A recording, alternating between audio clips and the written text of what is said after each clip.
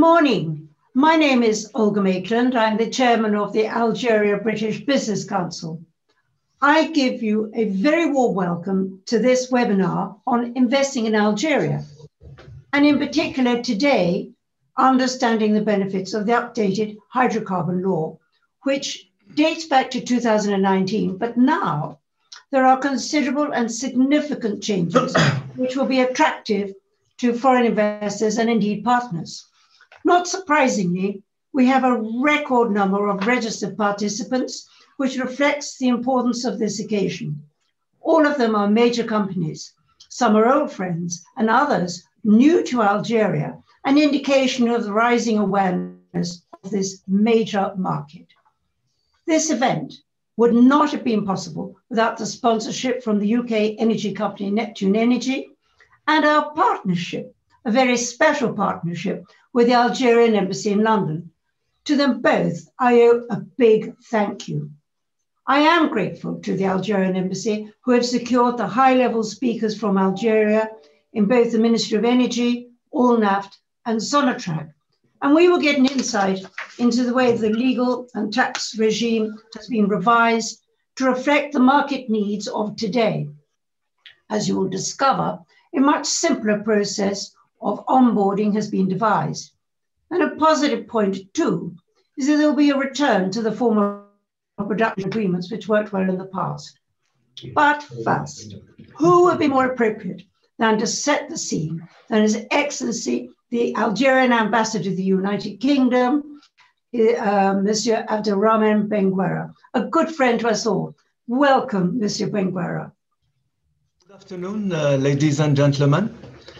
Let me at the outset thank you, Lady Olga, and your team for your continuous efforts and dedication to promote the business relations between Algerian and British companies from all sectors of the economy. I also wish to thank all the participants from the oil and gas sectors, and in particular, Mr. Alexander Stafford, member of the British Parliament and the chairman of the Algeria British Parliamentary Group, for taking the time to be present among us and also into contributing to our discussions.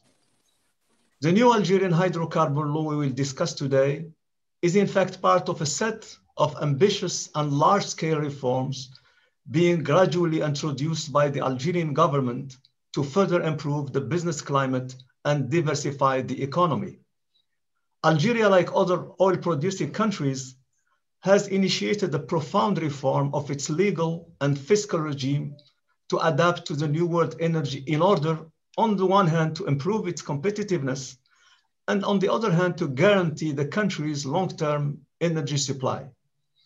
In order to reach these objectives, the Algerian government deemed necessary to put in place a more attractive institutional, legal, and fiscal framework with appealing measures aiming to, number one, simplifying all administrative and operational procedures with respect to the carrying out of oil and gas activities.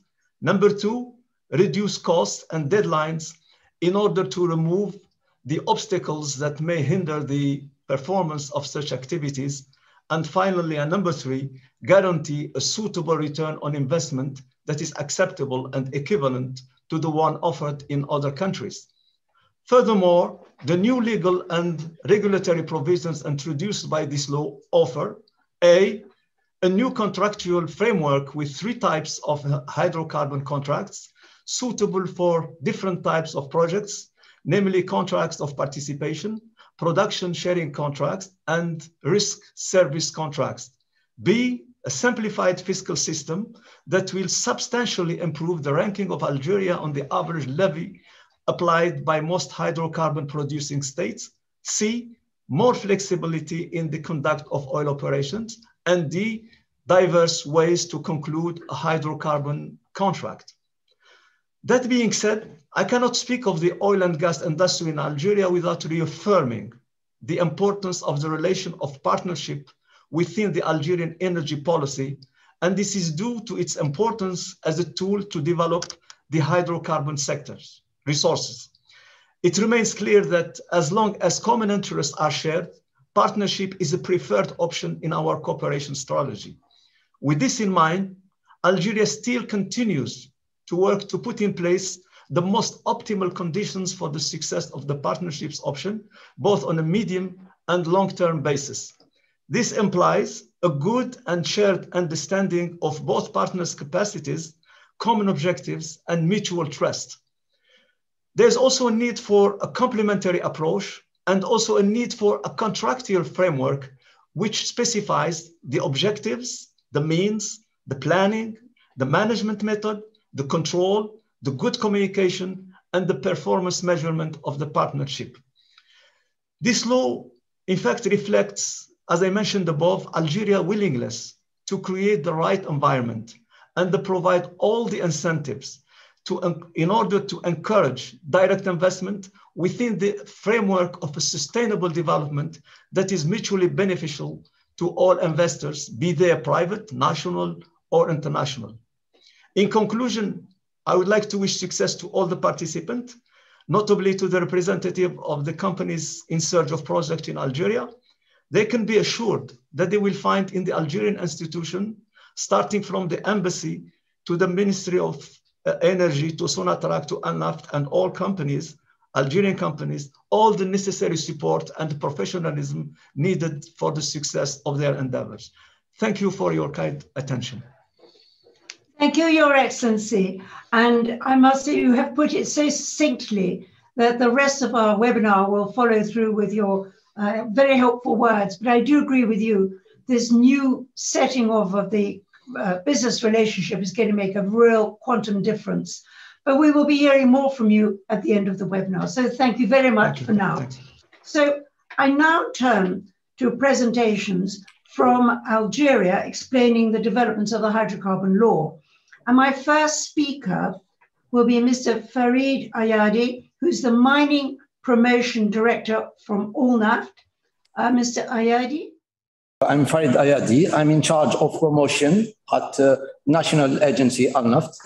Background in mechanical engineering. I joined SONATRACH 14 years ago, and I worked for seven years, and then joined ALNAFT in 2007. Now in charge of promotion of the mining domain.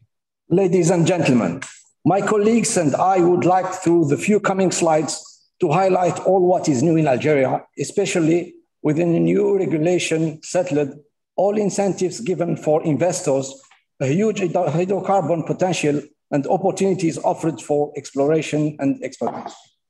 Algeria have a new roadmap to attract foreign investment, even if current tight situation with the pandemic are the big constraint, but we are still working to keep in touch with partners who are already operating in the country. And in the same time, many new foreign partners joined us and expressed a big interest to conduct operation in the upstream. I will try, for the first part of this presentation, to give you an overview about Algeria upstream activity and the strategy to promote the potential of hydrocarbon mining domain and perspectives of a reliable actor in the region. Algeria, as all of you knows, is geographically the widest story in Africa, with a hydrocarbon mining domain of more than 1.7 million square kilometers, 94% in onshore and 6% in offshore. Actually, a big part of this area is free. And as you see on the map, we have only near a third of the surface under prospection, research, and exploitation activities.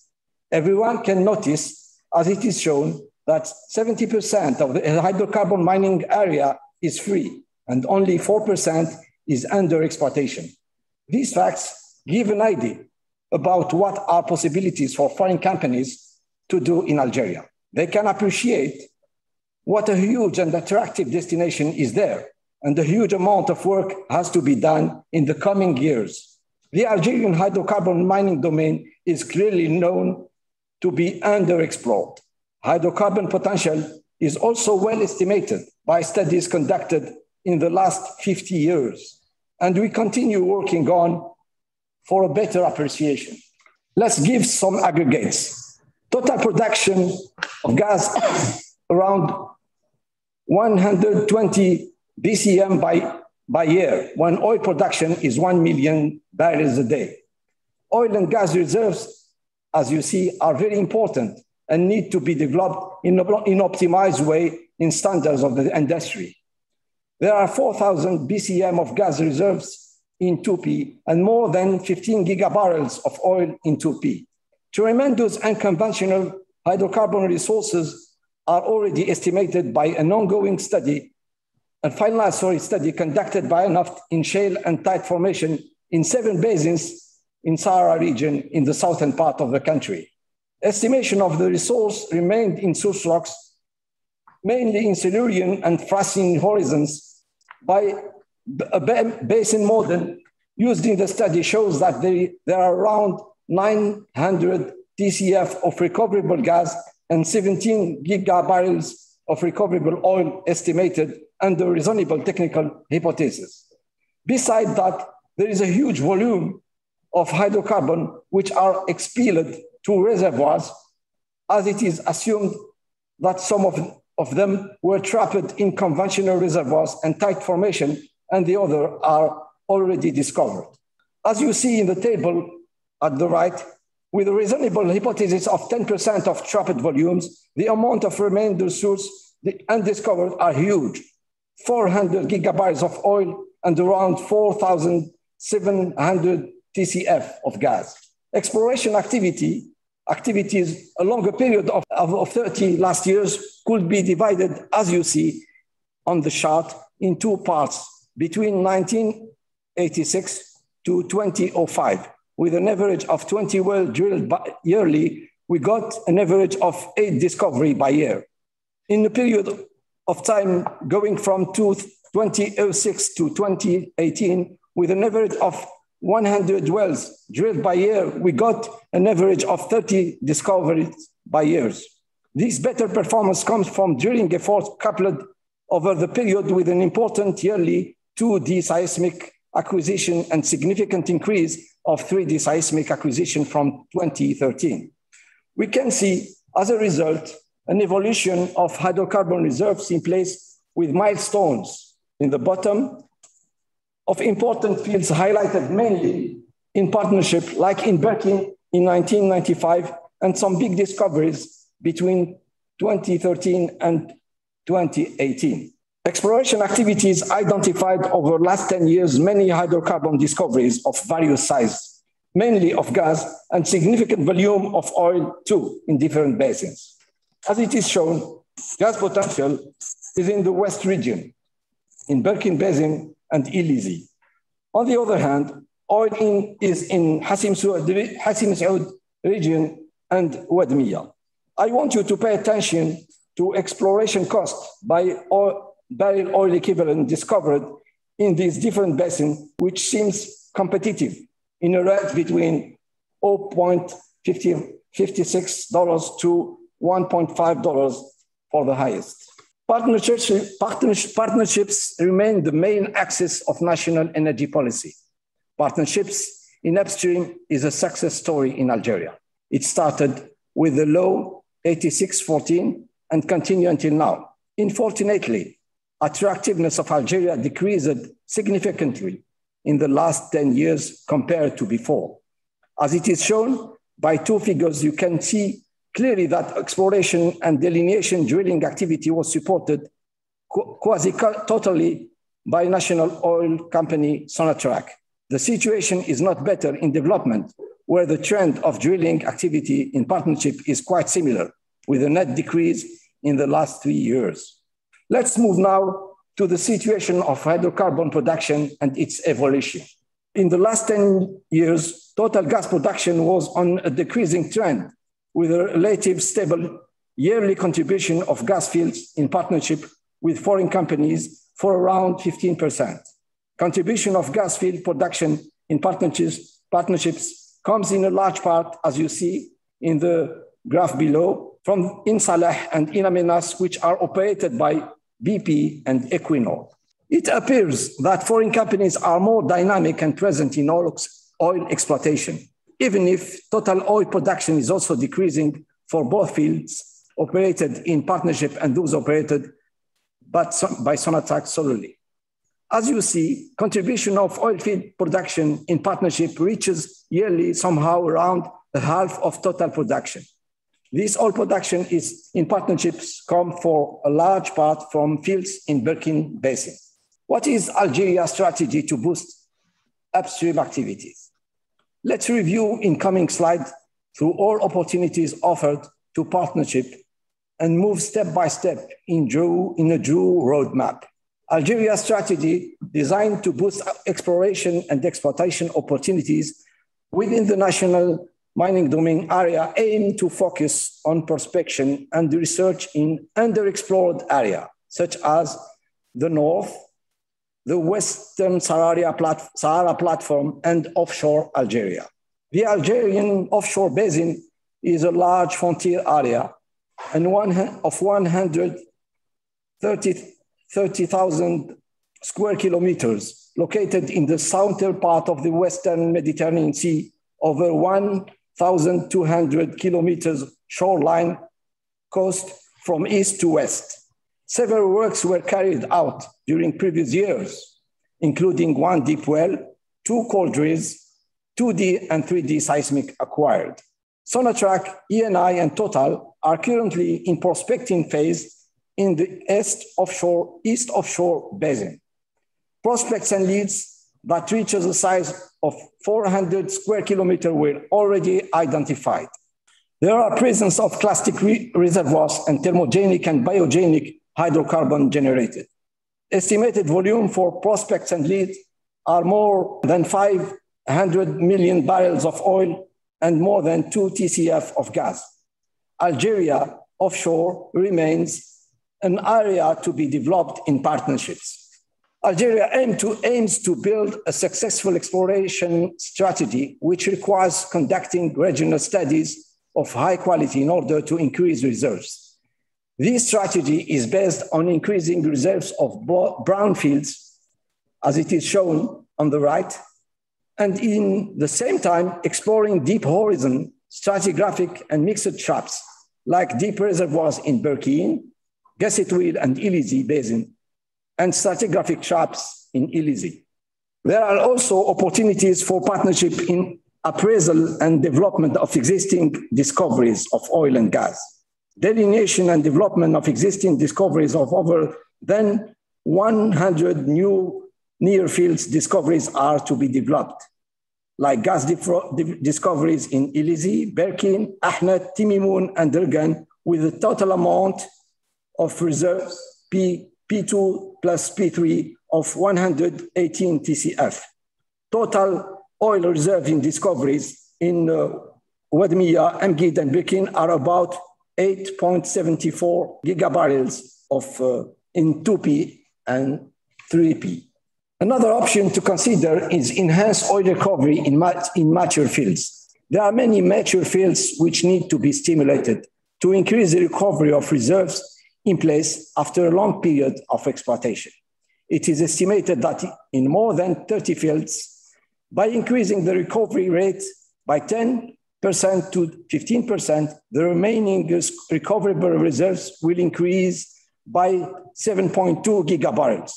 This technique can be implemented in Wadmiya, Amgid, Illizi, and Berkine, where, for example, an increase of recovery factor of 13% will more than double remaining recoverable reserves from 1.2 gigabarrels to 2.6 gigabarrels. As a big challenge for the future of the Algerian hydrocarbon industry, and in a straight line with national energy security policy, exploration of shale and tight plays in a long-term strategy with profitable exploitation in a safe and secure way for environment and aquifers is another option to boost upstream activities. Main resource rock identified by our study are Silurian and Triassic. Tremendous resources are confirmed by ALNAFT study conducted with Basic Front Lab. There is possibility to produce particularly gas in Western Basin and liquids in Eastern one. National Oil Company SONATRACH drilled in 2014 2 wells in Ahmed Basin as a pilot test of fracked shale formation, where the production of gas over a period of time was very similar compared to performance of best wells in US Marcellus field. What is new with promotion of new E&P projects?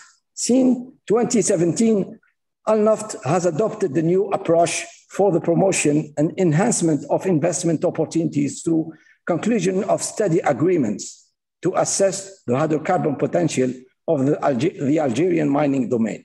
Exploration and production opportunities that are promoted under study agreement process concerns many discoveries and fields to be developed near the existing facilities, significant potential in conventional reserves in different fields, new approach for tight oil and gas reservoir development fields, new techniques and technologies to improve the recovery factor in mature fields. The purpose of this new approach is to minimize risk on the project by carrying out a study before any commitment by the company, confirm the hydrocarbon potential and the economic viability of the proposed projects, and finally, improve knowledge and understanding of hydrocarbon mining domain potential. The study convention process includes a brief presentation to international company of E&P projects in the first step, and then a data room is organized to appreciate quality of the data and get an overview of the potential. If the interest of the company is expressed, ALNAFT give all the data available for free to the company to conduct a study after signing a study agreement. In case the study confirms the potential and profitability of the project, ALNAFT assists the company to get a contract. Until now, and under this process, 10 oil and gas development projects are proposed. 21 study conventions were signed with foreign companies since 2017.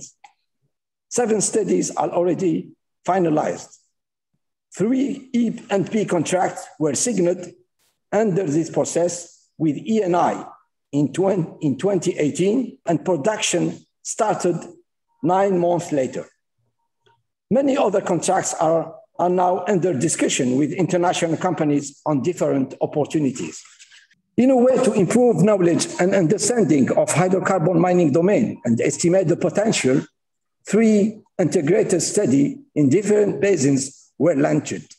A study of unconventional of tight of potential of 7 of basin of Sarara jointly conducted by ALNAFT and BC Front Lab is already finalized. 4 international companies, ExxonMobil, ENI, Total, and Equinor, are associated to follow this study and bring their experience and know-how in development of exploitation of this kind of resources. 2 other regional integrated studies are also ongoing, and it concerns the potential of Hodna basins and Miller and northern part of Berkin Basin. Multi-client projects is another way for promotion. Multi-client study conducted by BC Front Lab is available to purchase. This project is based on unconventional potential study results. It consists on a petroleum geological synthesis of Triassic and Paleozoic level of Sahara platform. It is a construction of and provision of right to use the result of study under ArcGIS format. This ArcGIS solution is available to purchase. At the same time, a call for manifestation of interest was launched in 2020 for carrying out study on the petroleum potential of basins and a joint commercialization of data, results, and their interpretations. 3 companies are selected and contracts are under discussion. Notice that multi-client project process is still open to specialized company for submitting an offer. ALNAFT agency is in charge of management of all data generated by exploration and exploitation activities on national mining domain. E&P National Data Bank stores and manages more than 12,000 wells, 670,000 kilometers of 2D seismics, 180,000 square kilometers of 3D seismic, and 500 kilometers of cores. ALNAFT's National Data Bank is also certified ISO 9001. ALNAFT users run the National Data Bank services to accomplish their missions by logging through an internal portal. External users will shortly have access to the national database external portal, which is being procured. Thank you for attention. Now I'll give the floor to my colleague for the next part of the presentation. Thank you very much indeed for giving a very exciting view of the opportunities in Algeria. 70% of your possibilities are still awaiting exploration and production. The opportunities are immense. And I think it was extremely interesting to hear about your activities on the offshore, the enormous amount of work you're doing all around the country. And I was also interested to hear you mention about your interest in shale, which I realize is in early days. The opportunities in Algeria means that your door will be very busy with people coming in to see you. Now, thank you for now, but I'd like to turn to Madam Nour Elkhouda, who is a lawyer at ALNAFT, and she will discuss the legal implications. Madam, I give you a very warm welcome, and it'll be a pleasure to hear what you have to say. Thank you, Lady Olga. I represent myself. Myself is Boukhari Nolhuda. I am a legal at ALNAFT, and I will present to you the hydrocarbon law, an overview of about the new Algerian hydrocarbon law. As we all know, since December 2019, the hydrocarbon activities are governed by the new law number 1913 of December 11, 2019, and its orders. About 23 executive orders has been published till today, and the others are being approved. As our presentation will show, this new law provides a very attractive fiscal regime and a contractual flexibility. And also it covers three important aspects, which are the upstream activities, downstream activities, and HSE, the health, safety, and environmental aspect. Before moving to the three important points covered by the law, we have to explain the institutional organization of the hydrocarbon sector. In the head of this organization, we have the Ministry of Energy and Mines, which is in charge of implementing national policies and strategies in the field of energy, including hydrocarbons. Then we have the agencies. Of course, we have ALNAFT, the National Agency for the Valorization of Hydrocarbon Resources, and IRH, Regulation of Hydrocarbon Resources Authority. ALNAFT is mainly in charge of promoting the investment in the upstream activities. It issues the authorization of prospection, issues also the attribution deeds of perimeters and upstream concessions, and it approves the development plans.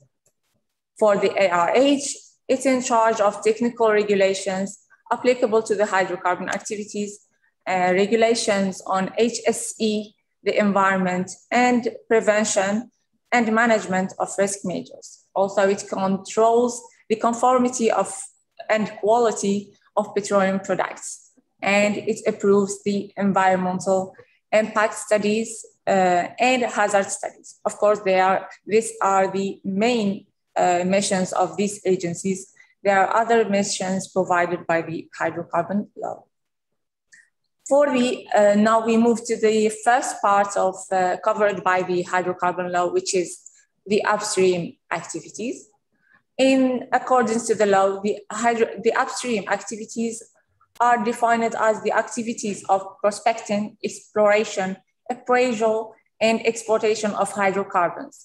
It includes processing facilities, compression, gathering system, storage, and expedition facilities, and site abandonment activities. We wonder who can carry out the upstream activities.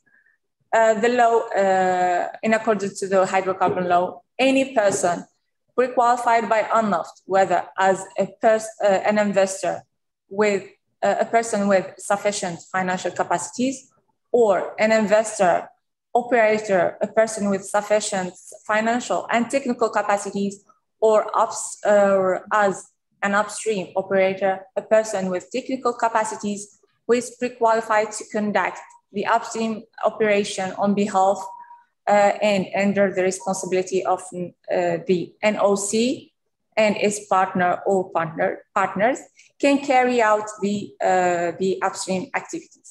For example, for the prospection activities, any person holding prospecting authorization can carry out prospecting activities. For the exploration and or exploitation activities, it can be carried out whether by a TV between SONATRACH and other companies under the hydrocarbon contract, or by the national oil company SONATRACH solely under the upstream concession. I am sure everyone is wondering what authorization is required to exercise the upstream activities.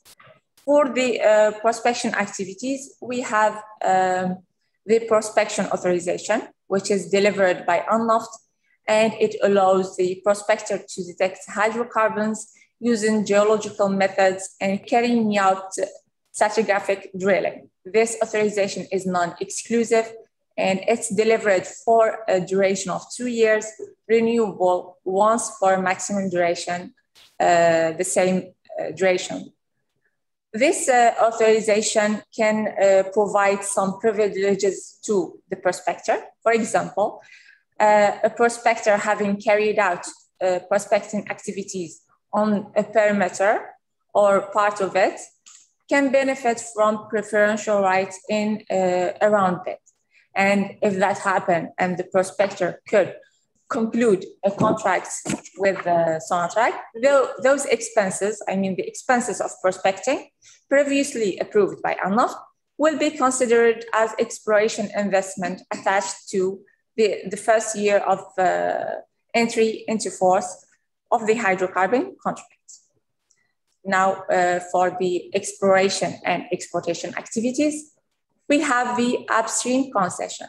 The upstream concession is delivered by ALNAFT, and it allows the national company the right to carry out exploration and exploitation activities on a perimeter with initial duration of 30 years. And next, we have the attribution deed.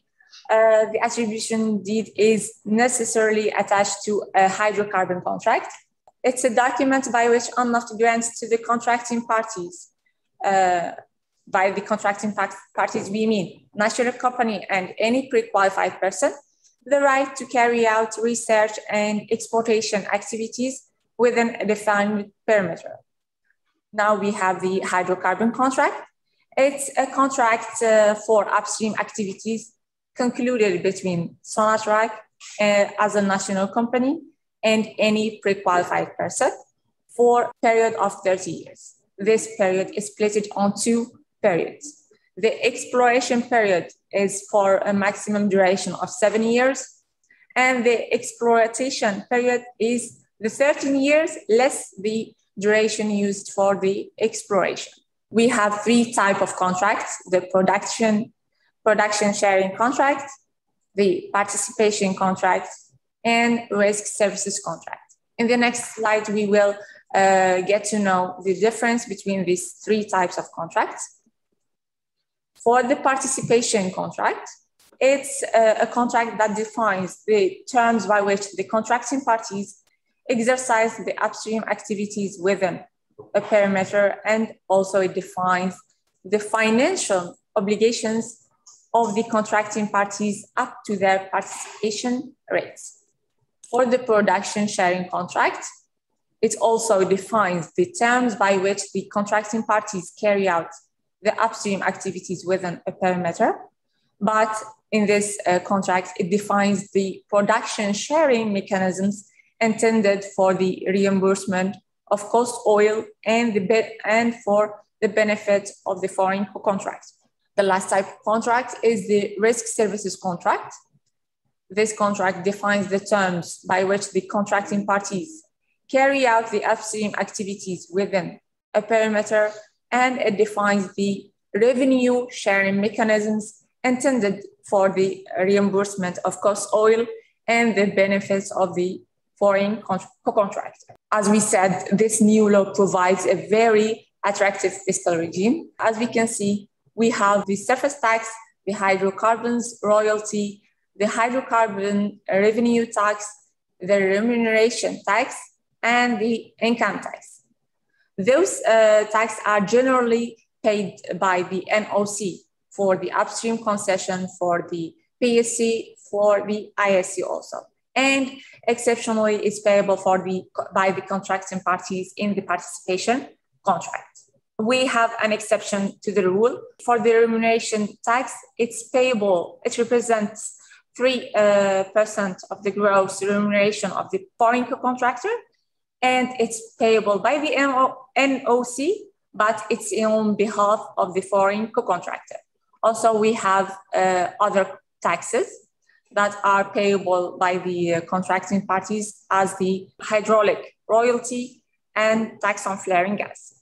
Now we move to the next comparison done by the Wood Mackenzie between the fiscal attractiveness in the 057 law and in the 1913 law.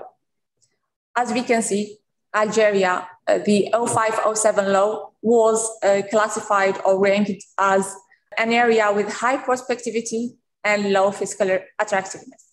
But by the entry into force of the new law 1913 has shifted to be an area with high prospectivity and high fiscal attractiveness. Also, we have another comparison. Here, this graph represents a comparison between the state share in oil and in gas. As we can notice, by the 1930 law, the ARR has increased to 50%, almost 3% in oil projects, and in the gas projects, it has increased to almost 30%. The IRR, of course, has increased to almost 30%. This comparison is also done by the Wood Mackenzie. Now we move to the next, the second part covered by the new hydrocarbon law, the downstream activities. These activities are defined by the new law as pipeline transport, refining, processing activities, including the manufacture of lubricants and the regeneration of used oil, and storage and distribution of hydrocarbon activities. I wonder, everyone is wondering who is allowed to carry out the downstream activities.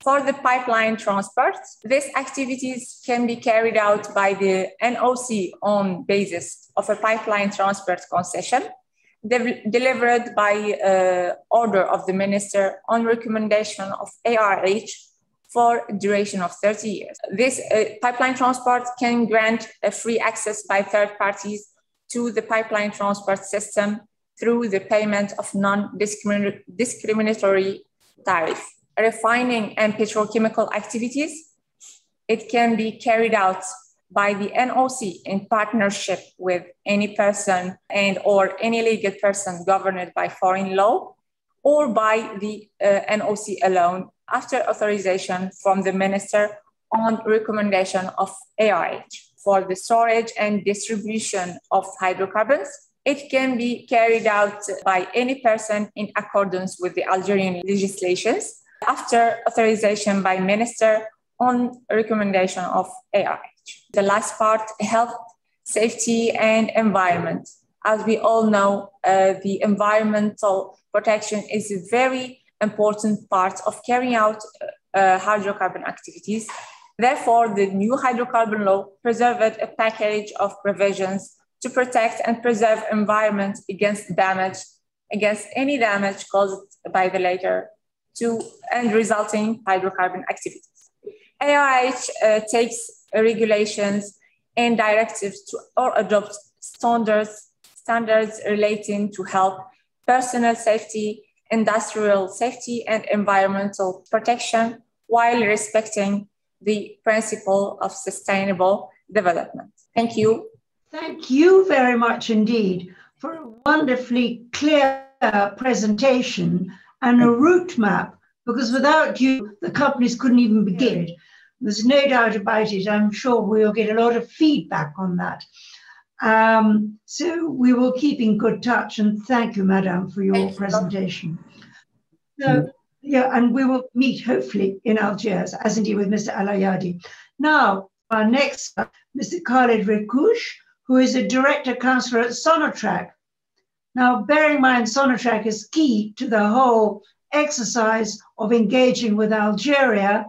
ALNAFT, we're very grateful for the entry point, for the legal advice, but at the end of the day, the relationship is with SONATRACH. So Rekouche, I give you a very warm welcome and look forward to hearing what you have to say. Thank you, Lady Olga. I introduce myself.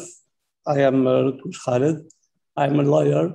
I am working in the hydrocarbon sector since 22 years. I was in charge of contracts at SONATRACH, and now I am Director Counsellor, reporting directly to the CEO of SONATRACH. SONATRACH, as an integrated oil company, is present in the whole value chain in Algeria and in international activities. As you say, we have the exploration activities and the production of the upstream. We are present in the transport system activities by pipelines, and we are active also in the liquefaction and separation, refining, petrochemicals, and commercialization or marketing activities. Algeria is the largest country in Africa, and I can say that SONATRACH is the largest company in Africa with a large portfolio of more than 100 national and international companies. More of these are affiliates, 100%. We are present in Spain, UK, Italy, Portugal, mainly for the marketing activities. And for the upstream activities, we are in Tunisia, Libya, Mali, Niger, and Peru. Here, Peru, I have to correct this. It is not an exploration block, but it's exploitation. We are producing gas. As we can see, SONATRACH ensured the supply of gas and petroleum products to the domestic market into 22, amounting about 60 million ton oil equivalent.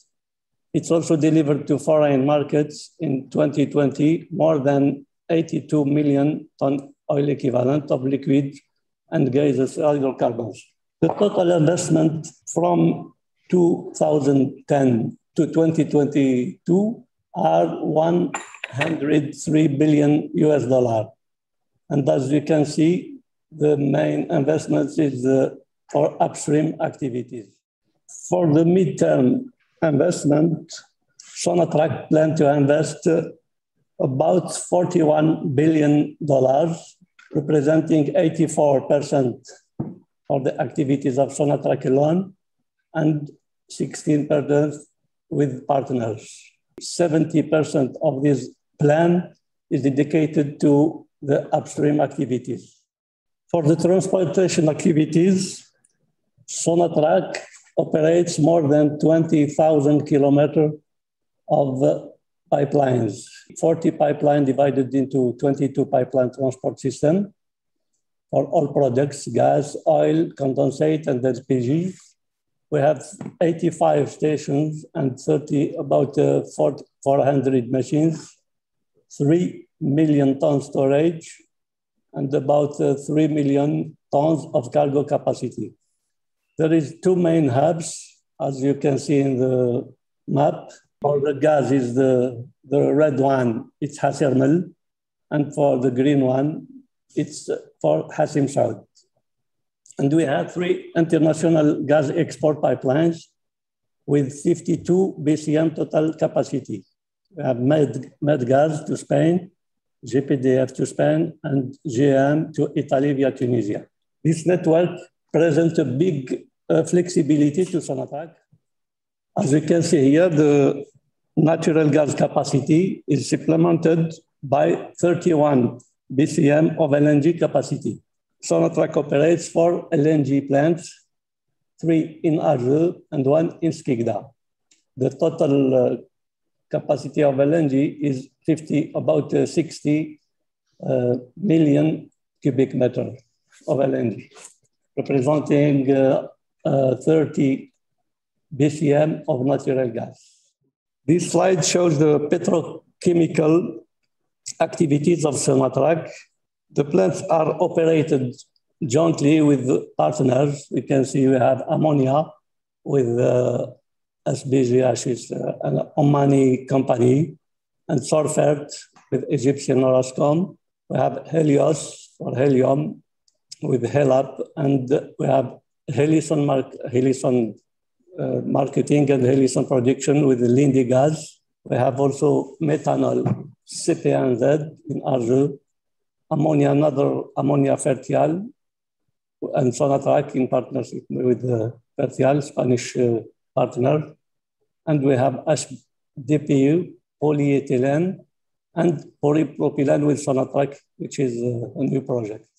In addition to its marketing activity, via gas pipelines, SONATRACH have shipping capacities. We have 7 methane tankers for the transport of LNG with a total capacity of 600,000 cubic meters, 9 LPG tankers, and we have 2 oil tankers. Also, SONATRACH present through its solarization project, which is fully part of the National Renewable Energy Strategy 2019, was marked by the inauguration of the first photovoltaic gas hybrid solar power plant at Berguerin North in partnership with Eni, and the signature of 2 MOUs with Eni and Total for the development of the renewable energies. The total energy solarization is 13 gigawatt. Many opportunities can be presented for investors in the upstream activities. We have exploration and development, as my colleague shows in his presentation. We have huge unconventional natural gas potential. And in the downstream, we have the development of the petrochemical industry, which is a priority for SONATRACH, and the hydrogen pilot projects. Also, we have equipment production and engineering, privileged partnership to invest in equipment production and engineering.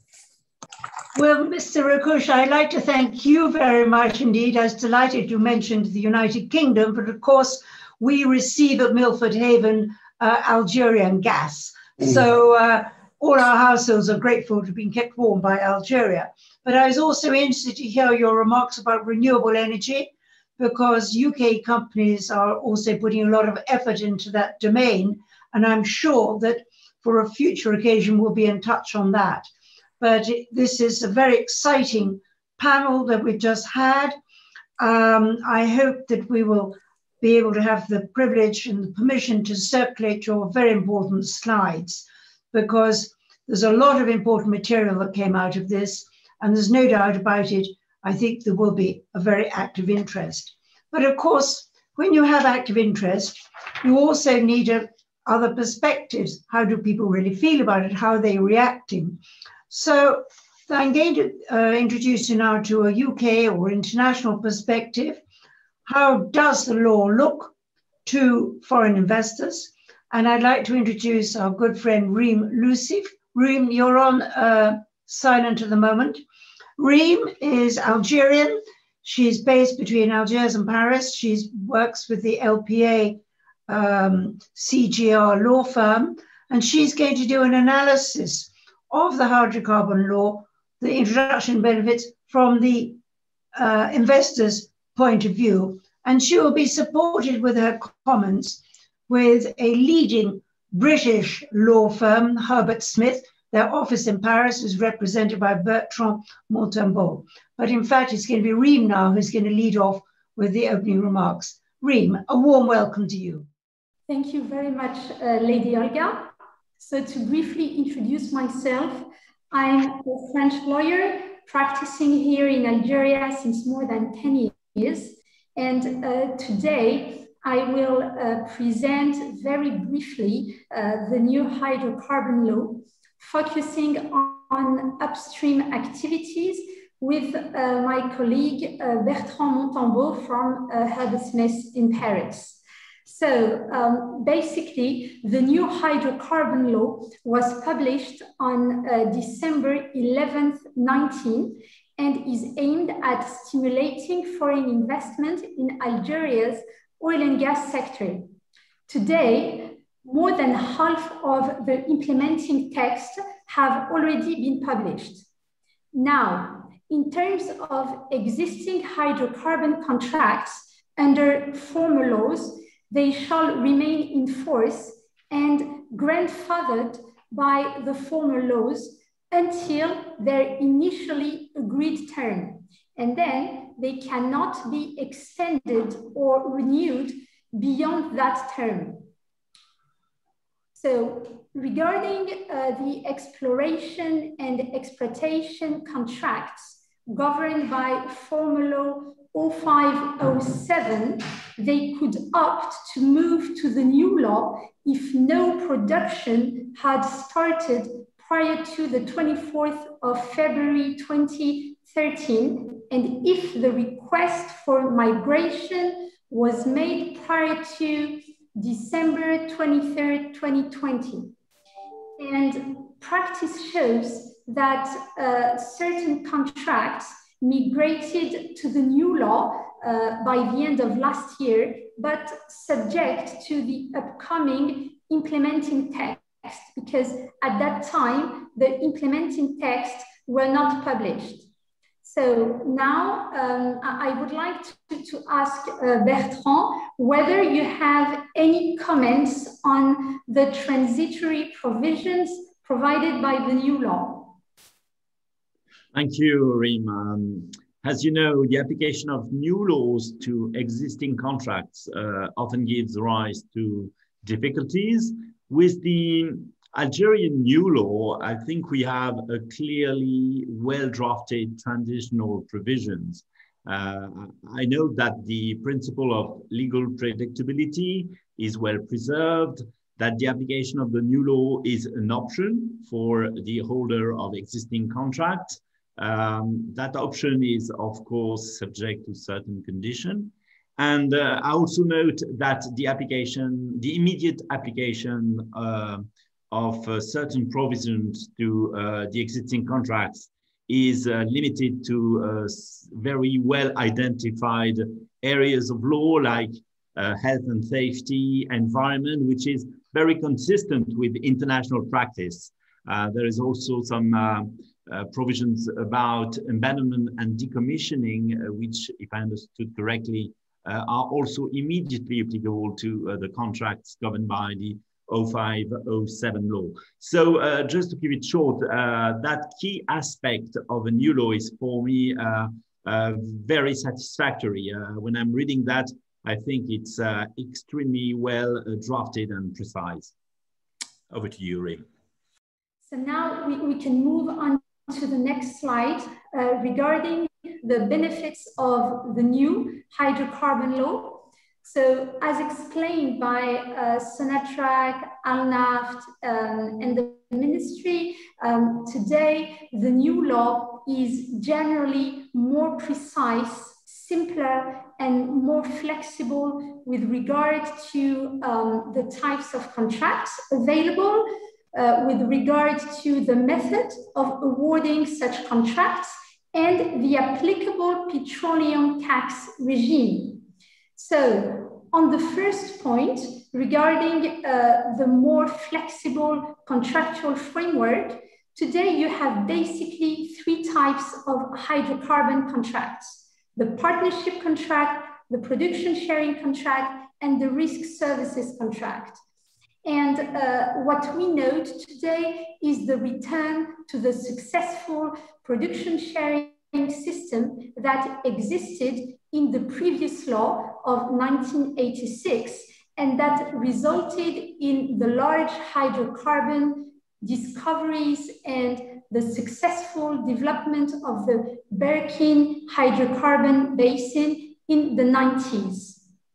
So now, Bertrand, maybe you would like to share with us your views on this new Algerian legal system compared to what you've seen in other French jurisdictions.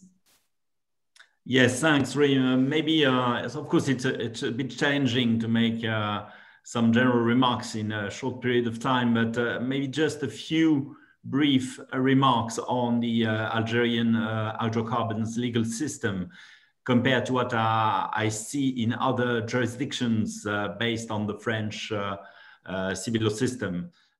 I would say that the Algerian legal system is different in many respects. And if I may, maybe I would just mention three of them.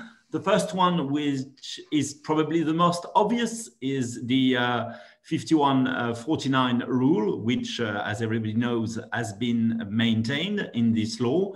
Of course, in other jurisdictions, you also find sometimes provisions providing for a statutory minimum participation of the state or the national oil company, but it's quite rare to have a threshold of more than 50%. The second aspect, which I would probably mention when I think about what I see in other French-speaking jurisdictions, is the institutional organization, which has been brilliantly exposed by Madame Boukhari. That institutional framework in Algeria is, I would say, a bit sophisticated.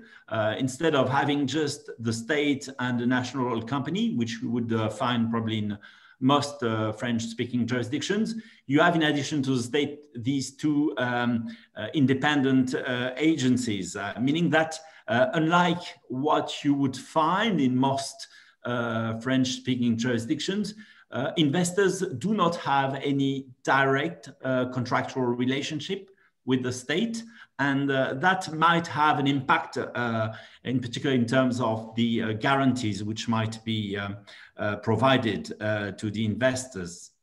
The last point I would make, Rim, very briefly, and once again that has been very well presented by Madame Boukhari, is the typology of contracts.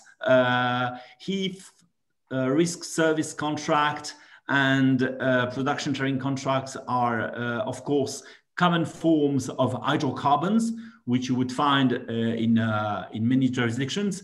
The concept of participation contract is probably something which is more peculiar to the Algerian legal systems.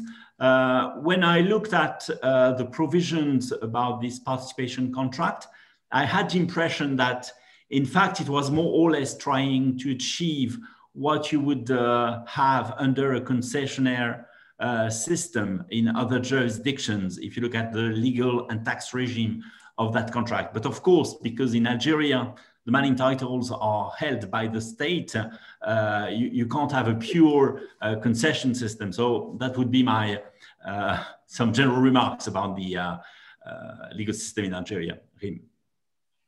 Thank you very much. So the second point with the new hydrocarbon law is the introduction of a preferential tax regime. Today, it's possible to benefit from a preferential tax regime if certain conditions are met. So firstly, if the perimeter presents a complex geological situation, or if there are technical difficulties in extracting hydrocarbons, or if they are very high development or operating costs, which may compromise the project's economy, then reductions in the rates of the hydrocarbon royalty and the hydrocarbon revenue tax may be applied in order to achieve a reasonable economic profitability. And this is a very pragmatic approach that is taken here by the new law. And recently, in May 2021, we had the publication of a decree which defines the terms and conditions of the procedure in order to benefit from these reduced rates. So maybe, Bertrand, would you share with us your experience regarding investment incentives in other jurisdictions? Yes, Rim, there would be a lot to say, and of course it's not easy to make a general remark on that. This is one of the key challenges all oil and gas and extractive legislation has to address, because you have a gap between the time when the legislation is adopted and the time when it is applied to a sector. So the state of the industry, of course, evolves between the two, and the question is to which extent you should allow flexibility in that legislation. The only remark, there are a number of ways to achieve that in legislation and contracts, depending on what are the objectives of the state.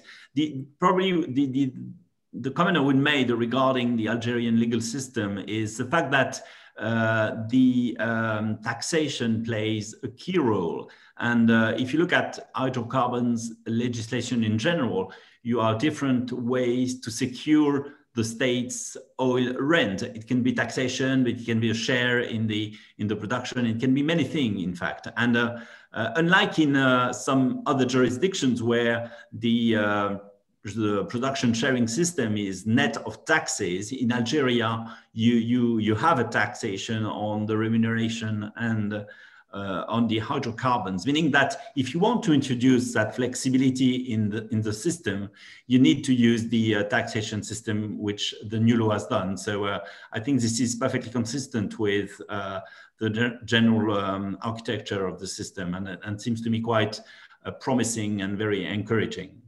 Okay, thank you. So my last point is regarding the fact that the new law has introduced a far clearer legal framework regarding the transfer of hydrocarbons contract. And here, transfer of hydrocarbon contracts covers both assignment of interests and change of control. And this is, I mean, a positive development for international investors because they can sell, their assets today easily. And there is a decree which has been published in March this year, which sets out the rules and the procedures for the transfer of hydrocarbons contract. And it's very clear. You have different sets of rules. The first one applicable to the assignment of interest, and the other ones applicable to the change of control.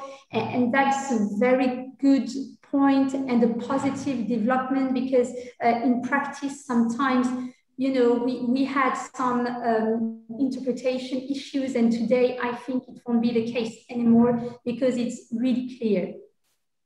So maybe, Bertrand, you have an opinion on the rules applicable to transfer of contract? Riemann, once again, I agree with you. These provisions are quite well drafted, and they are in line with the general trend observed in many jurisdictions, which consists, of aligning the tax and legal regime of share deals to the regime applicable to asset deals. And that trend, is something which once again gives rise to some legal issues, because what you're trying to achieve, in fact, is to impose some obligations on the local entity or the entity subject to local law, to some obligations relating to transactions which are taking place abroad. So that, legally speaking, it's not something which goes, which is easy to achieve. So I would say once again that what you have described, Reem, in terms of the provisions of the law supplemented by the implementing decree are very satisfactory to me. They are very clear. There is a distinction between the transfer of assets versus the change of control. And I think it's important that the two regions are different, and because they do not address the same issues. So I think it's once again well drafted, and I think even critical issues like hostile takeover bids, for example, could be well addressed by this system. I have not thought carefully about that, but it seems to me it works. And this is often something which is problematic in other jurisdictions. So it's a very good set of provisions for me. Okay, well, I'd like to thank you very much indeed, because I think both you and Monsieur Bertrand Montembault set out very clearly the benefits from the new updated hydrocarbon law, the fact that it's going to be more precise, more flexible, more clarity. The new tax regime is critical, and a much clearer framework. And I think all these points are going to be very important as Algeria moves forward. But I really would like to thank you both for setting out the benefits from the investor's point of view and boiling it all down. So thank both of you very much indeed. And I look forward to hearing from you more in our conversations. So we will now move on to a panel discussion. We have a very distinguished panel taking questions in Algiers. We have Monsieur Samir Bekhti, who is with ALNAFT. He's a member of the executive board. He's the director of exploration and production. So, Mr. Bekhti, may I just address a few questions to you? How optimistic is ALNAFT concerning the next bid round? Are you getting any indication of a response? Yes, thank you for the question. Just want to be clear on this. We are optimistic, and we believe that we can conclude contracts before the end of this year. But to be clear, this new law provides many advantages, and one of these advantages is the flexibility allowed in concluding contract process. With this law, there is two different ways to conclude contract. We can go through the bid round, and you know what is the bid round, and also it's allowed to get one-to-one discussion with interested companies. Our strategy includes these two ways, because we aim to conclude contract before the end of this year, and we have strategy which include these two ways to getting a contract.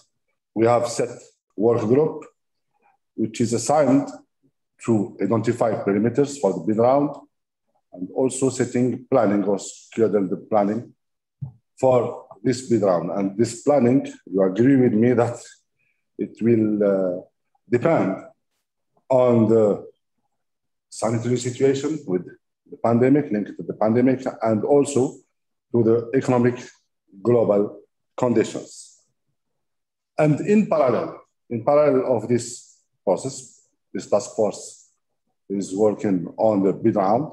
And in parallel, as explained in the presentation, or as presented by my colleague, Mr. Ayadi, we are conducting some studies with some companies who are interested by investing in Algeria.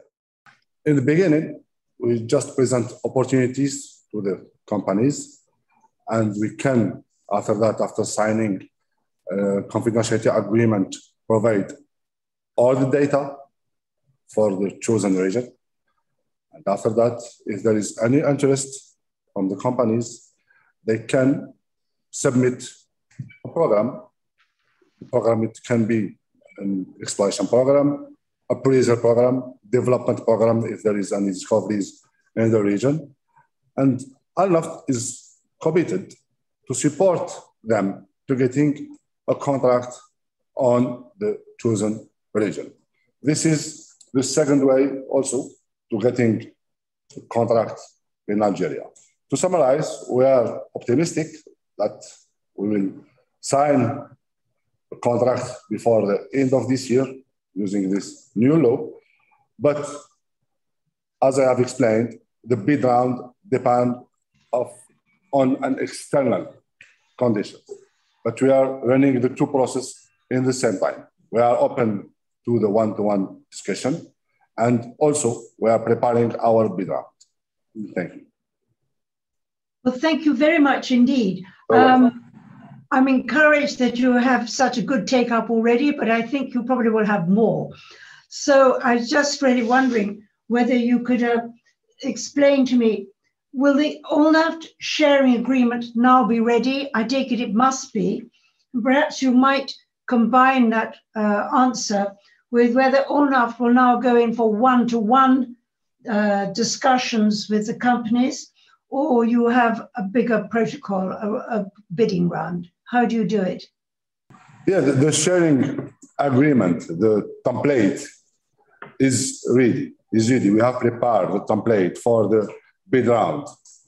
And we are also ready to show our PSC template, production sharing contract template, to the companies who can propose any work program, any workflow on any chosen perimeter, and to discuss the different conditions. As you know, the production sharing contract includes production sharing formula, which is the main thing I think inside. And to set this production sharing formula, if there is a bid round, I think we will put some bidding factor inside.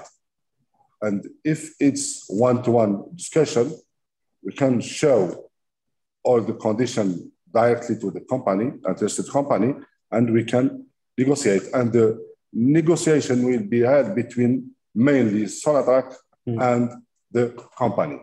ALNAFT will support these discussions, and ALNAFT will also, as you know, the contract to be, in fact, they need an attribution deed delivered from ALNAFT, and also this attribution deed is, the template is already done, already ready to show, but we have two kinds. One for the bid round, which is in progress, under process.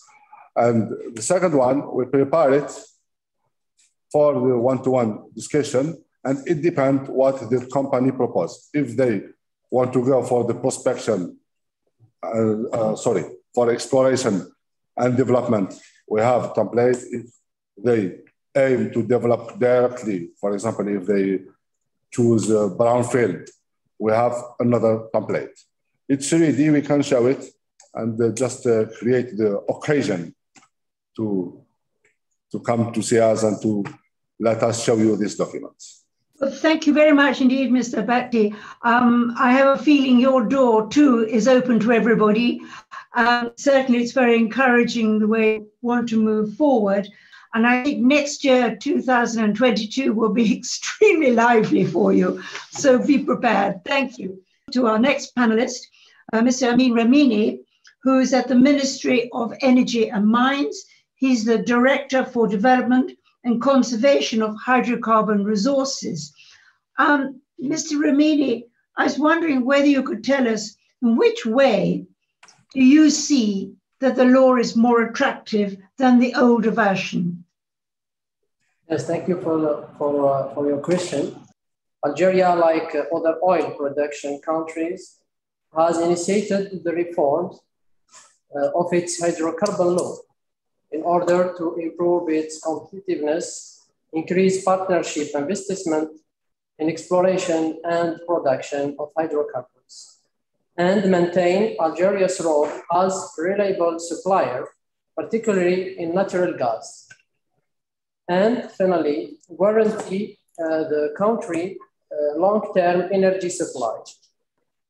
And to improve its attractiveness in the field of hydrocarbons, Algeria is proposing a new framework which mainly offers a new contractual framework with the three types of hydrocarbon contracts mentioned by different colleagues and simple taxes. I would like to clarify that the attractiveness of this new law should be measured with what other countries with similar characteristics in terms of potential can offer. Thank you. Thank you. what do you see is the principal purpose of the revised hydrocarbon law? I can understand you want to attract more investment. Perhaps you could give it in your own words. Yes, especially more flexibility in the contractual framework and more attractiveness for the tax system. I think both those points are going to be very important. Mr. Remini, thank you very much indeed, because we have another speaker from the Ministry of Energy and Mines, Mr. Amir Ali-Amar. Are you there, sir? Yes, you are.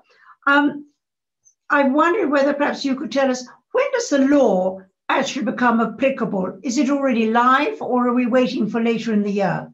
Thank you for this question. I would say that in accordance with the Algerian law, the promulgated laws come into force on the day of their publication in the official Gazette. But however, some provision of the new law, of the new hydrocarbon law, need the implementing decrees to be applied. All the application decrees was already finalized and approved by the government. We have now 23 decrees published and 2 other ministerial decrees published also. And the reminder will be gradually published over the next few days. So we're talking about a lot of activity going on right now. And I take it that once the new government is in place, you will be able to accelerate the permission through the parliament. No, all decrees are already studied and approved by the government, and the process of publication are ongoing, publication are ongoing now. Okay, so it looks as if you're moving fast. Wondering if you could just clarify one point. Will this law be the same for offshore and unconventional resources, or is it going to be purely for the immediate hydrocarbons? The new law, the new hydrocarbon law, covers the entire mining field of or type of hydrocarbons, onshore, as well as all other type of hydrocarbons. Like said by our colleagues, the law takes into account specificity of project. And for example, the reduced rate of the hydrocarbon royalty and the income tax may be guaranteed to allow a project to achieve reasonable economic return, if at least a situation occurs like complex geology, technical difficulties in extraction of hydrocarbon or high development costs. In addition to this legal provision, the hydrocarbon contracts can also take into account the specificity and the technical aspect of this kind of project. Thank you very much indeed. We have now a final panelist, Mr. Ali-Amar, is the legal manager at SONATRACH.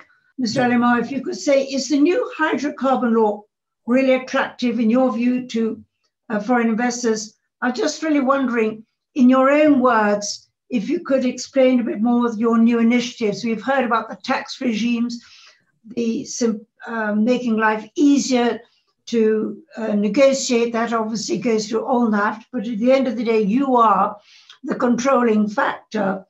Thank you for your question, Lady Olga. I think that the law is effectively more attractive than the other law. I will just repeat what has been said during this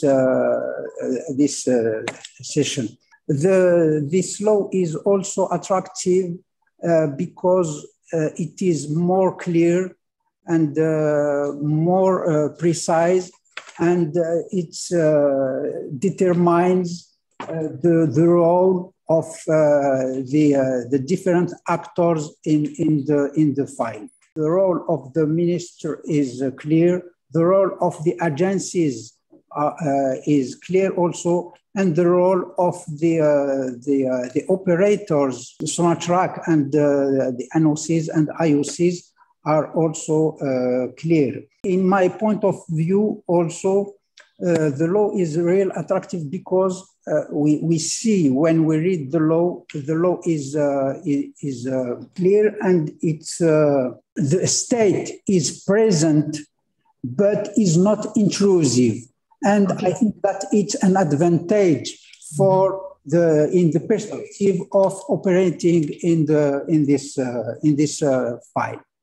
Thank you. Could you please tell me, does the law apply to new investors in existing blocks, or does it have to be in a fresh block? In other words, for existing partners who've been in partnership with Algeria for a long time, will they be able to benefit from the new hydrocarbon law, or is it only the newcomers? The Article 231 is clear on this point.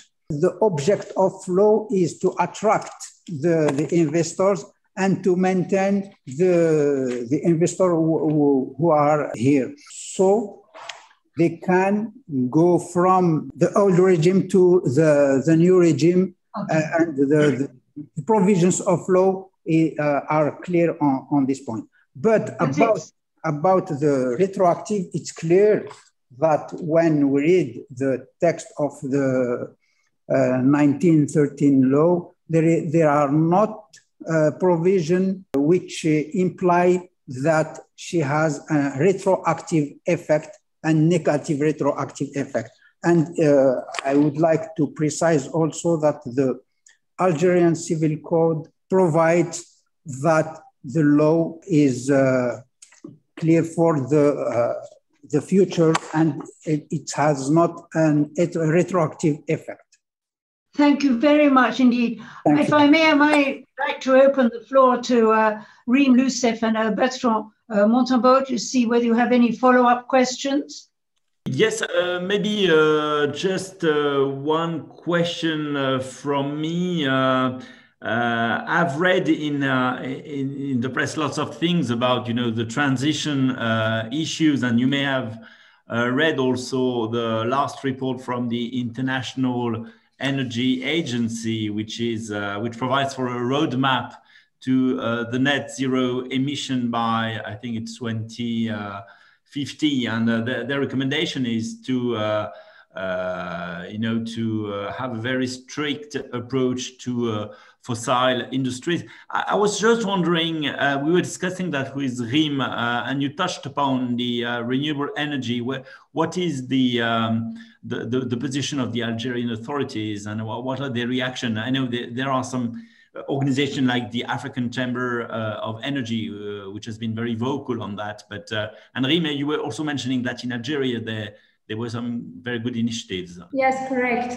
Recently, I read in the press as well that SONATRACH and Sonelgaz, that they incorporated together a joint venture to develop renewables. So that's why that question might be directed, yes, to the ministry, to SONATRACH as well.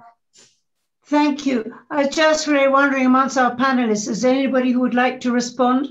I said in the presentation, there is a program strategy of Algeria for renewable energies, and they give a big part in all the activities of mainly SONATRACH. As we saw in the presentation, it's a first step.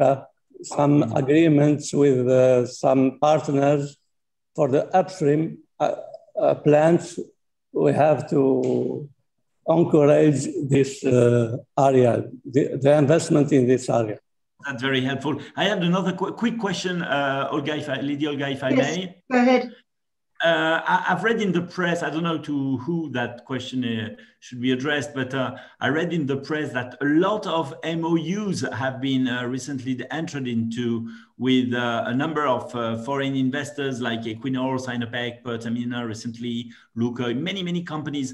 And I think during one of the presentation, there was a reference to study agreements being entered into as an initial step. I was just wondering whether these study agreements, which were referred to by one of the speakers initially, were corresponding to the MOUs, and what are these MOUs, in fact? Are they the a recommended approach to the Algerian authorities?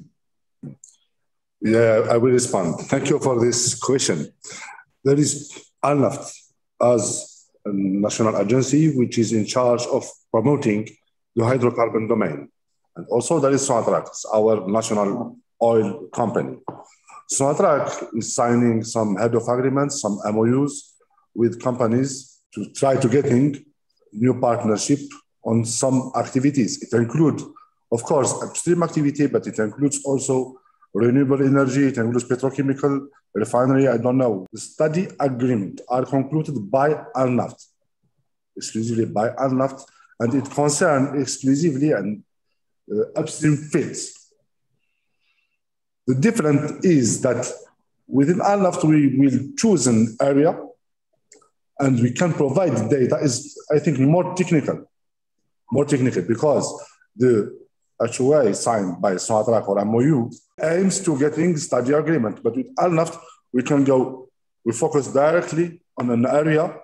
In a brief words, I can see that the process of study agreements mainly promoting projects that are specially related to upstream. How it works? We present the projects to companies who are interested to manifest. They manifest their interest to invest, and then we provide data and give an overview of what is there in terms of work, data, and the amount of work to do. And then the company will appreciate the potential. And if the interest is there, we can go further in the process and make data available for free to the company. They have access to all the data available in ALNAFT data bank. And then if the interest is there, we go to a study agreement where the company will have to do a little work. I mean, they have to do a study and with the workflow previously approved.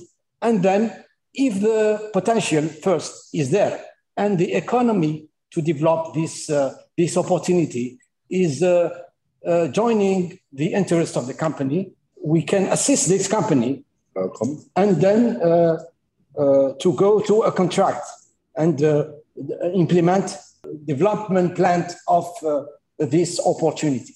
That is what is the subject of study agreement, which is completely different from what is done with SONATRACH, in terms of signing MOE, which are very global for all the value of the chain from upstream to downstream.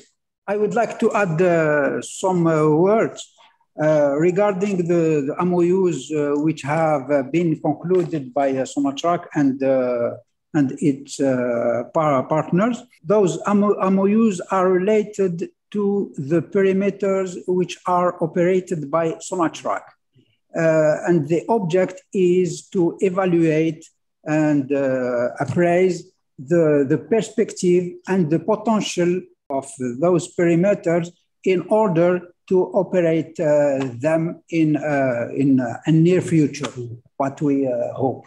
I want to clarify, as when you question Mr. Bekhti about the one-to-one discussion, I can see that there is three ways to open discussion, two ways to open discussion with SONATRACH or ALNAFT. And the other way is the bid round, it's clear. But as Mr. Samir and Mr. Ali-Amar said, that there is maybe some existing blocks which are operated by SONATRACH. All partners, existing partners or newcomers can discuss directly with SONATRACH, and they can submit to ALNAFT and discuss with ALNAFT program work and or it depends if it is a newer, as mentioned in the question. If it is existing fields, they can go directly with SONATRACH and discuss and submit development plans to SONATRACH. And the other way, it's discussion directly with ALNAFT for the companies which did maybe some studies, as it was shown in the presentation. They can discuss for interesting blocks with ALNAFT and then come back to SONATRACH and conclude an agreement. Thank you. Thank you very much indeed for all of you for such an amazing, clear and encouraging panel discussion. I hope we will all remain in very good touch. We're now going to move on to getting a response from a British company who is actively engaged in Algeria. I'd like to bring onto the screen Mr. Philippe Lefebvre, who's the Vice President for Neptune Energy for North Africa and beyond. He is our sponsor today, but Neptune have had a key role in gas production in partnership with SONATRACH, and he will give an assessment of the investment proposition, as I may say, a friend of Algeria. Over to you, Philip. Thank you, Lady Olga. And Lady Olga, Ambassador, ladies and gentlemen, I'm incredibly grateful for the opportunity to speak to you this morning in this very interesting webinar. Now, just a very brief introduction. Neptune Energy is a British company, as Lady Olga mentioned. We acquired the French utility company Engie's worldwide upstream oil and gas business back in 2018. So some of you might know Engie as Gaz de France Suez. And in the team, I'm responsible for all activity in North Africa and Asia Pacific.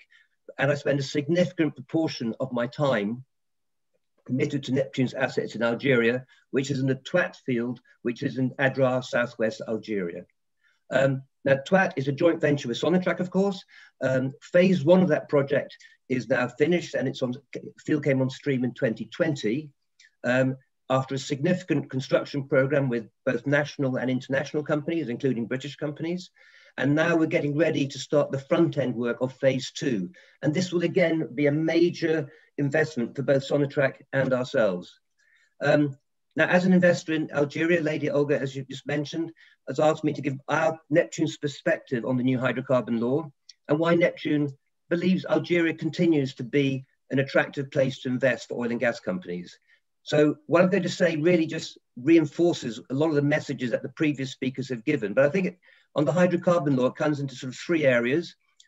First, we've heard it's an attractive, what makes it attractive is that, that this new law provides for a more flexible contractual framework and a more flexible tax regime for foreign oil and gas companies. That is obviously an attraction, number one. And number two, and I think this is the point that Rim was talking about, we just heard it introduces the possibility of obtaining tax reductions for development projects that is complex. It could be complex due to geology, could be complex due to technical reasons. And I think this is a very welcome introduction. I think Rim mentioned the word pragmatic approach. Bertrand used the word promising and encouraging. And I agree. I think this will create new investment opportunities for Algeria. I myself have seen something very similar introduced by the British government a few years ago. And as a result, it resulted in the successful development of the gas fields all over the west of Shetlands. And in terms of our investments in Algeria, we've started some early feasibility discussions with SONATRACH on the possibility of carbon dioxide in an enhanced oil recovery project at Twat. And this is an example where this flexible tax treatment could possibly be the element to make such a project economic for it to go ahead. And I think the third point I want to make about the new law, is that it maintains the old existing contracts. It grandfathers, I think was the word Rim used. And I'm very happy to see this. This is important for investors. It maintains a security for existing investors who've made long-term investments for production assets, which last decades. And what investors are looking for is they value certainty, and this provides it. That's important. And I think the attraction to this law is just the conversation we just had is also demonstrated by the number of signed agreements and the number of MOUs that have all come up in the last few years. It's a very clear message from the external world, how this external world is now viewing the new landscape in Algeria with the new law. And of course, just to I got 4 points of why oil and gas companies recognize the importance of Algeria. First of all, as Mr. Ayadi said at the very beginning, Algeria has significant oil and gas opportunities to go after. I mean, it is, if you're looking where there are opportunities to go in the world, Algeria is obviously one of the places with oil and gas opportunities. Secondly, it's got the infrastructure in place already to put gas to market. It is connected to Europe. It's got all the LNG tankers. It's got the LNG plants. It can actually get its gas and oil away. You don't have to go and build an LNG plant somewhere. Thirdly, and we haven't really talked about this, but Algeria is perfectly placed to capitalize on the energy transition that we're having in Europe, because gas will continue to form a centerpiece of the EU's plans for decarbonization. And again, Algeria is perfectly placed to help capitalize on that and help EU achieve its aims. And the fourth point is on the new hydrocarbon law. I think this gives people the clarity and the certainty that investors need. And I think it's a good signal from the Algerian government to the oil and gas industry. So just to conclude, obviously we very much welcome the positive investment climate that SONATRACH and the government are seeking to achieve. And we see a bright future for the Algerian exploration and production industry. And Neptune looks forward to further developing and further strengthening its relationships in Algeria. Well, thank you, Philip, very much indeed. And I hope that your message will be warmly received by our friends in Algeria, because coming from an outsider saying Algeria is good for business and the opportunities is very fundamental and very key to its future. And I think also your mention about how we're moving into a clean energy era and how indeed the gas is very much key to that means there's a great future in that direction. So Philip Lefebvre of Neptune, he's on the advisory board of the Algeria British Business Council. We thank you very much indeed for confirming as an outsider but a friend why investment in Algeria is important. Now, I'm just looking forward to getting back to Algeria sooner rather than later. Well, so am I can tell you. We have one final speaker, and that's Mr. Alex Haynes, who is the head of business development at Petrofac. Now, he's going to look at the future in the energy sector. Petrofac is well known in Algeria. It's a long-standing friend. They opened up their voice in Algeria, their office in Algiers over 20 years ago, and have successfully worked in partnership with SONATRACH ever since. So Alex Haynes will take a look at the future and what it holds. I should also add that Petrofac are on the advisory board of the Algeria British Business Council. So over to you, Alex. Thank you very much, Lady Olga, and thank you again to all the participants and the hosts for permitting us to speak.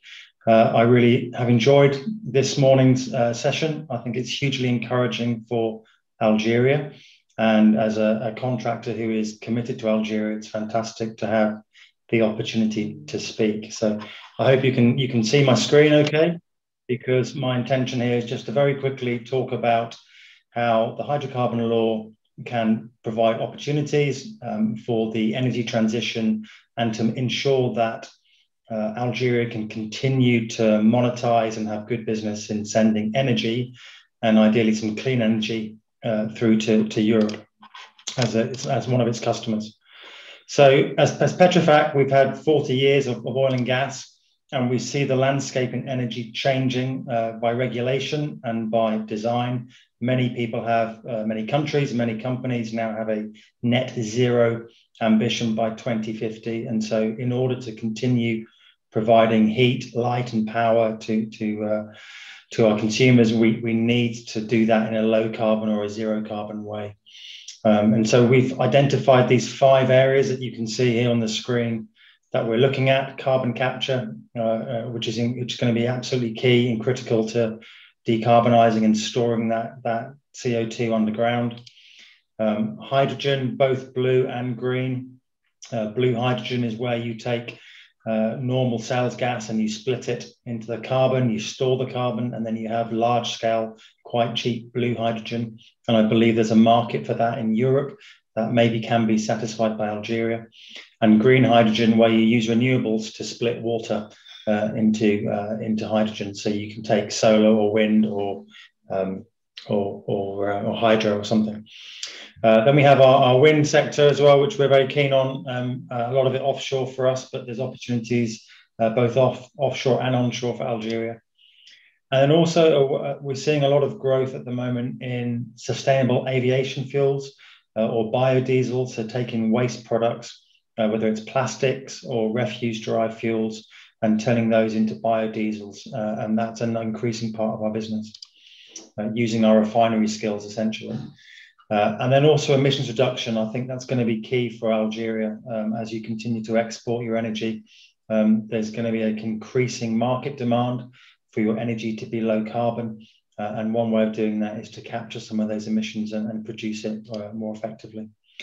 So as Lady Olga has kindly said, we've been in Algeria for more than 20 years. And as essentially as a contractor, we like to design, build and operate the assets. And we also like to train the local staff to ensure that we have a legacy in Algeria. So this is a quick map that sort of shows where we think the new energy landscape is. And this is very much a European view, but as Europe is one of your major customers, it's probably worth reflecting. You can reuse infrastructure for storage, that's both onshore and offshore. You can use solar and wind to produce green hydrogen, which you can then export or liquefy and export. And then you can take some waste and turn that into energy or into fuel. And capturing the carbon emissions from your power and other industrial users will be key as well. So as we've touched on a little bit before, and Philip talked about the opportunities on capitalizing for green energy, and actually in line with some of the SONATRACH presentations earlier, huge land mass, huge resource, not just oil and gas, but actually solar as well. And there's a real opportunity to take that solar in large scale and to produce hydrogen for export, green hydrogen. We're seeing those projects in Oman, in Australia, and there's no reason why Algeria can't be an exporter of green hydrogen in the future. And as you know, you have a market right on your doorstep that will pay a premium for that green hydrogen. The other way to do that is to use your gas and keep monetizing the gas by splitting it, storing the carbon and sending blue hydrogen into Spain and into the UK and elsewhere. Emissions reduction, Algeria unfortunately is towards the top end of this list of flaring nations. And that's not only poor for emissions into the environment, but actually it's not great business. So that if we can find a way to reduce flaring and optimize your assets, you can sell that gas rather than burn it to the atmosphere. So a quick little highlight of some of the projects that we're working on as Petrofac. I mentioned green hydrogen. We've just completed a FEED for a large-scale green hydrogen project in Australia, and just like Algeria, large scale where you have good solar resource, can get very cheap electricity, and then can produce green hydrogen at scale for export. And you can either turn that into ammonia for shipping, or you can liquefy it and then send it on, just as you do for LNG. A way of decarbonizing some of the operations, you can use solar to produce steam for EOR. And I noted that one of the presentations talked about extending and enhancing your oil recovery. You can do that by carbon, injecting gas, or you can do that by injecting steam. And we've completed a FEED in Oman, which has a similar issue, by using the power of the sun to create steam, which again increases your production and also doesn't increase your emissions. And then a last one here is another example of things that ourselves and others can do is flaring, flare gas recovery and optimizing your operations now. This was for one of the major IOCs, where we looked at studies and optimized alongside the client, and we managed to achieve an 85% reduction in flaring. So that massively decreased the emissions, but actually also increased the production rates by 2%, and there's no extra downtime. So there's some quick wins there, which can lower your carbon footprint and actually increase your value to the company. So that's the end of my screen. Well, Alex, thank you very much indeed for helping us to look to the future where Algeria will clearly have a very big role in the renewable sector. So that will be another conversation at a different date. But thank you very much, and thank Petrofac for its commitment to Algeria, which is an example yet again of British expertise. So finally now, I turn to Mr. Alexander Stafford, who is the chairman of the all-party Algeria British Parliamentary Group. Mr. Stafford, are you online? I am, and I've enjoyed the last couple of hours. Thank you very much indeed. Well, thank you very much indeed, Alexander, for being with us. Intergovernment relations are important. This builds government confidence and trust, and in the end, it is government relations between countries which are the key to success from which we all benefit. And so I'm very grateful for Mr. Stafford for being with us today. And I should add, he's already been very active in Parliament in raising the profile of Algeria and making a number of very significant speeches. So over to you, Mr. Stafford. Thank you very much indeed. And it's a privilege to address the Algeria British Business Council today on investing in Algeria, and particularly in relation to the new hydrocarbon law. It is also a pleasure to see His Excellency on the call, and we had a very productive meeting at the Algerian Embassy a couple of weeks back. As chair of the Algerian all-party parliamentary group here in the UK, my priority is ensuring that British companies that want to do business in Algeria are supported, particularly in the hydrocarbon sector. I believe there's a huge role for the export of British skills, technology, and expertise in energy to Algeria, and we need to seize this opportunity, especially post-Brexit. Many of you will be aware that I champion the Green Revolution and the pivot to renewables. However, as a former employee of Shell, I appreciate how important oil and gas companies are in this measured transition. Oil and gas companies have a huge role to play in research and innovation, and I pay testament to the British energy companies in Algeria doing great work on this already. We know that Algeria's new hydrocarbon law aims to promote investment in the hydrocarbon sector in Algeria by providing for a more flexible contractual regime and a tax regime more favourable to foreign investors. As you've heard today, the new hydrocarbon law is more precise, a lot simpler, and introduces a more flexible contractual framework. It is more flexible in terms of the types of contracts available, the methods of rewarding contracts, and the applicable petroleum tax regime. This brings Algeria in line with many other French-speaking jurisdictions and makes Algerian hydrocarbons more competitive with other oil and gas nations. This is an incredibly exciting development as it grants British companies greater ability to invest in Algerian energy infrastructure and, importantly, to support skills and the local economy in the process.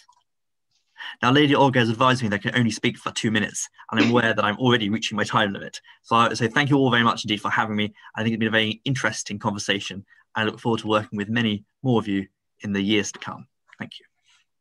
Well, Alison Stafford, thank you very much indeed, voice of the British Parliament. And indeed, I know there are many plans to get you and your group out to Algeria when traveling is permitted. When you get to Algeria, I don't think your heart will ever leave it.